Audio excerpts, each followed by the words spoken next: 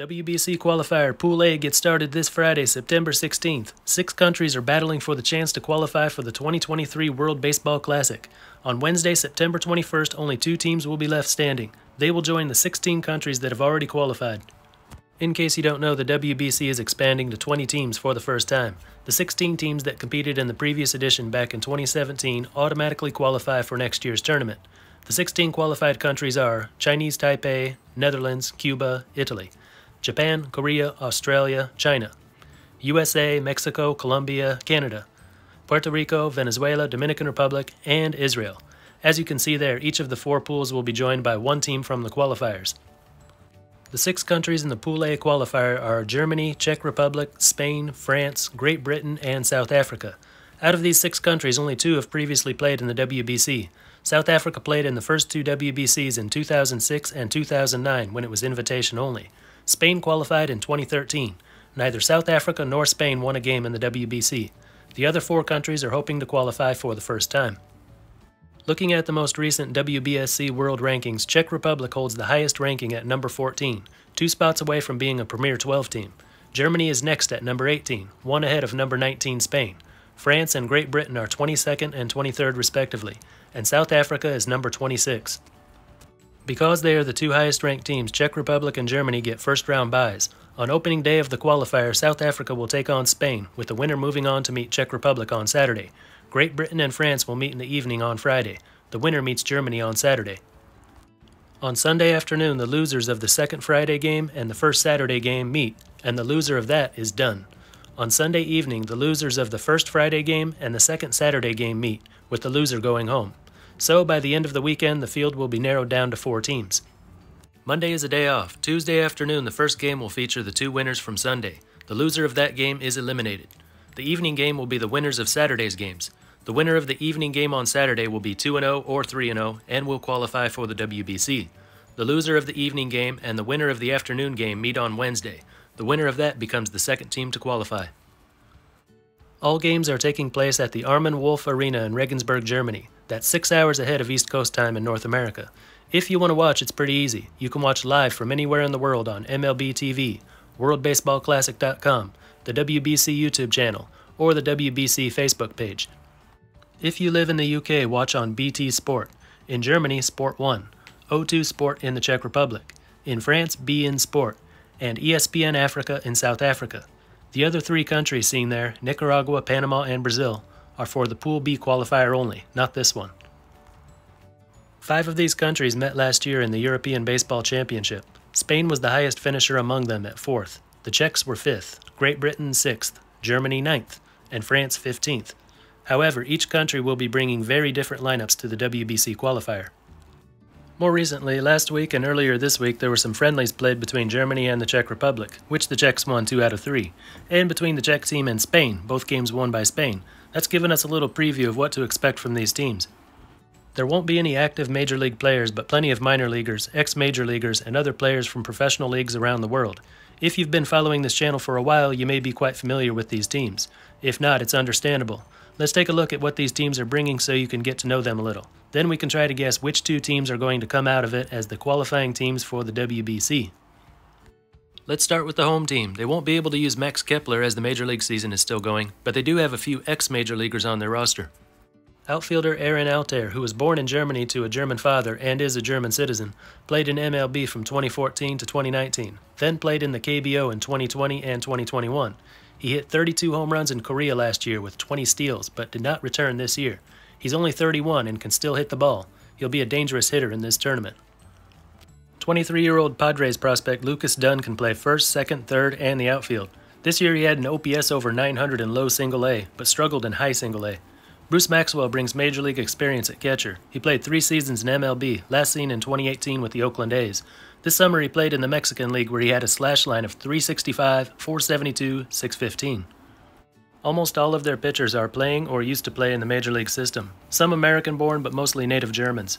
Brian Flynn, a 32-year-old lefty, played 6 years in MLB ending in 2019. Major League prospects include 24-year-old right-hander Michael Beanlane of the Detroit Tigers, 26-year-old right-hander Chris Holba of the St. Louis Cardinals, 25-year-old lefty Jordan Martinson of the Kansas City Royals, 23-year-old right-hander Nicholas Rimmel of the Minnesota Twins, All of them are relievers. One starting pitcher prospect and 23-year-old lefty Tommy Sommer. He had a 2.64 ERA in 9 starts in high single-A for the White Sox. And one interesting member of their pitching staff who's twice as old as some of these guys is 47-year-old lefty Enorbel Marquez. He was born and raised in Cuba but has been living and playing in Germany for a long time. So the German team looks really good as far as pitching, but most of their position players have only reached the college level or have only played in Germany. The German league is one of the best in Europe, so don't be surprised if you see some good hitter who's never reached the major league system. But if they're going to win, I think it's going to be because of their pitching. Next, let's look at the highest ranked team, the Czech Republic. The Czech team had a good showing in the last WBC qualifier, beating Germany and losing to Mexico and Nicaragua, each by 1 run. They also had a good showing at the Olympic qualifier, finishing 3rd behind Israel and the Netherlands, 2 teams that are already in the WBC. They were in fact the only team to beat Israel in that qualifier. They're all set at catcher with 30-year-old Martin Cervenka. He spent the 2021 season with the AAA Syracuse Mets, last winter in the Dominican League, and this past summer in the Czech League. He's got a little power but mostly hits for average, and is best known for his defense behind the plate. Wojciech Męczyk is a 24-year-old infielder who can play second, third, and short. He was the starting third baseman for NC State's College World Series team in 2021. This past summer he played for Inland Empire of the LA Angels organization. He prefers to play shortstop but has mostly been used at third in college and in the minors. Over the summer he had a .356 on-base percentage and was 15 out of 18 in stolen base attempts. That's what he's been known for his whole career, getting on base and stealing. They've got a two-way threat in Marek Minarek, a former Phillies pitching prospect who left the MLB system in 2015. He's been thriving as both a pitcher and a hitter in the Czech League. In one of their friendlies against Germany last week, Minarek hit the walk-off home run to win it for the Czech team. For the rest of the team roster, there are a few that played in the minors or college baseball in the U.S. Not as many prospects or former prospects as some of the teams in this qualifier, but almost everyone on their roster was playing in the Czech League over the summer, and that's one of the top leagues in Europe. Great Britain was 1 win away from qualifying for the WBC last time. They pulled off an upset over Brazil, but lost to Israel in the qualifier final. It's not considered one of Europe's top baseball countries, but they do have a roster for this qualifier that could push them to the top. Great Britain's team has quite a Bahamian presence. 6 players and a coach come from the Bahamas. Among them, Chavez Fernander, a 25-year-old right-handed reliever who split his time between high single-A and double-A of the Detroit Tigers organization this past summer. Another reliever, 23-year-old right-hander Tanaj Thomas, spent all of the summer in Double-A Altoona of the Pirates organization, where he had a .302 ERA in 37 appearances.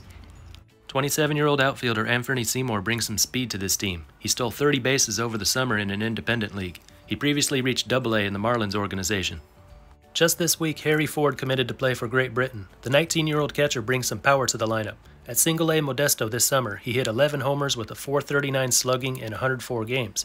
Also stole 23 bases. And there are some ex-major leaguers. 34-year-old right-hander Vance Worley, an 8-year major league veteran from 2010 to 2017, mostly as a starting pitcher. Since then, he's pitched in AAA as recently as last year. Last summer, he played independent ball. Another independent baller, 29-year-old right-hander Akil Morris from the Virgin Islands. He last played in MLB for the Angels in 2018, AAA last year.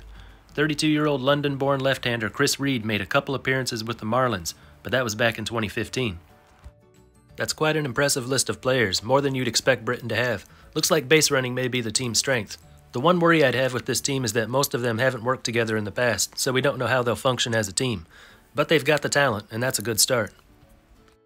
Spain is bringing a team almost entirely made up of Latin American players, mostly from Cuba and Venezuela, and as you know, a group of players from those 2 countries could do some damage in a WBC qualifier. They have a few pitchers with Major League experience. 35-year-old right-hander Reiner Cruz was last seen in 2018 with the Toronto Blue Jays. 28-year-old right-hander Rogelio Armenteros appeared in just 5 games for the Houston Astros in 2019. 30-year-old right-hander Vicente Campos made 1 appearance for the Diamondbacks in 2016. This year he pitched in relief in the Mexican League. Probably their best pitchers are a couple guys who never reached the major league level. Yoander Negrin, a 38-year-old right-hander, is a good starting pitcher in the winter and summer leagues of Mexico. And 33-year-old right-hander Elian Leyva was one of the best starting pitchers in Mexico last winter. Big news came this week for Spain as Noelvi Marte, the number 18 overall MLB prospect, committed to play. The 20-year-old Dominican shortstop in the Cincinnati Reds organization played at high single-A this summer, where he hit 19 homers and stole 23 bases in 115 games, with a .371 on-base percentage. 32-year-old outfielder Angel Beltre is their lone position player with Major League experience, but that was back in 2013. He plays independent ball now. Another outfielder, 23-year-old Justin Connell, is their lone Spanish-born prospect. He played in high Single-A and Double-A of the Nationals organization this year, hitting 11 home runs in 96 Double-A games. The rest of their position players are mostly Venezuelans who are several years removed from the Major League system and the Winter Leagues. They've got some Major League experience among pitchers, but their time in the big leagues was brief, and a long time ago. This is a team of mostly old players, taking the field one last time. In the 5 years since the last WBC, 2 South Africans reached the Major League level. They're no longer in MLB and unfortunately are not on South Africa's roster for the qualifier either. Neither is international star Dylan Unsworth. So who are they bringing? Kieran Lovegrove is a 28-year-old right-handed reliever who brings a decade of minor league experience to the team. He was a promising young prospect, but his last showing was in Double-A in 2021, where he had an ERA over 7. 32-year-old Justin Erasmus is another right-handed reliever who previously played in the minors. He also played in the Australian League year after year for the last decade. 30-year-old right-handed pitcher Dylan DeMeyer last pitched in Single-A in 2014. Former Major League hitter Gift Ngope will not be participating, but his younger brother Victor Ngope is the one hitter on their roster bringing some recent experience in the Major League system. He last played in Single-A of the Pirates organization in 2019, where he divided his time between second and short. 36-year-old Jonathan Phillips can play second, third, or short, and he also has played in the Major League system. But that was in the Rookie League back in 2003. So no active minor leaguers, none of their ex-major leaguers are here, no strong domestic league to draw from, and most of their experienced players are relief pitchers. Doesn't sound very good, but the country's produced some talent recently. Maybe we'll get a surprise from someone we just haven't heard of yet. France went 1-2 at the last qualifier, beating Spain but losing twice to Panama. They'll be underdogs here, but they're in good hands. Bruce Bochy is the team's manager. The French-born ex-Major League manager who won 3 World Series titles stepped down for a little while, but he's back for this tournament. Not too many players with experience in the Major League system, but several who played college baseball in the U.S., and most of them now play in the French League. The French League is not quite on par with the German and Czech leagues, but it's pretty close. Out of those with minor league experience, most are Venezuelan. 32-year-old reliever Yoimer Camacho has won. He only reached high Single-A, but this past summer he pitched in the Mexican League, where he posted an impressive .313 ERA and 46 innings of relief.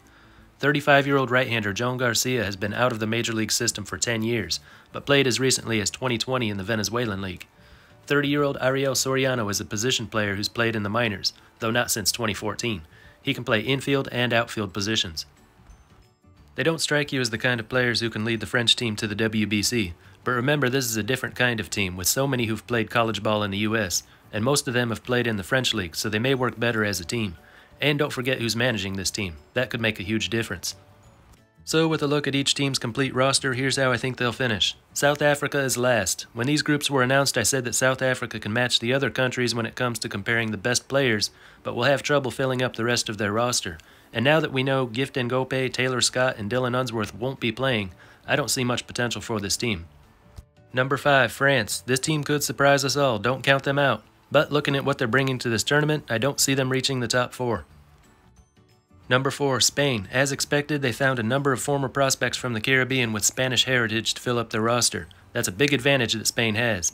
But the age of the players, and considering that some have been inactive for several years, is concerning. There's not much time to shake out the cobwebs here. A couple bad games and you're done. Number 3, Great Britain. If we're simply measuring talent, this is the number 1 team. And if they qualify, it would match past WBC success stories where a bunch of players from around the world are thrown together, and it works, like we've seen with Italy and Israel. But the talent on this team isn't overwhelming, not enough to get Britain into the top 2. Number 2, the Czech Republic. Don't be fooled by the small number of MLB prospects. The top players in the Czech League are every bit as good as active minor leaguers, and they've got a team full of them. Number 1, Germany. Plenty of prospects, players with recent Major League experience, a strong domestic league to help fill up the roster, and they're playing at home. I say Germany wins this tournament, and the Czechs also qualify for the WBC. But anything can happen. What do you think is going to happen? Let us know in the comments. That's all for this one, and until next time, this is Baseball International. See ya.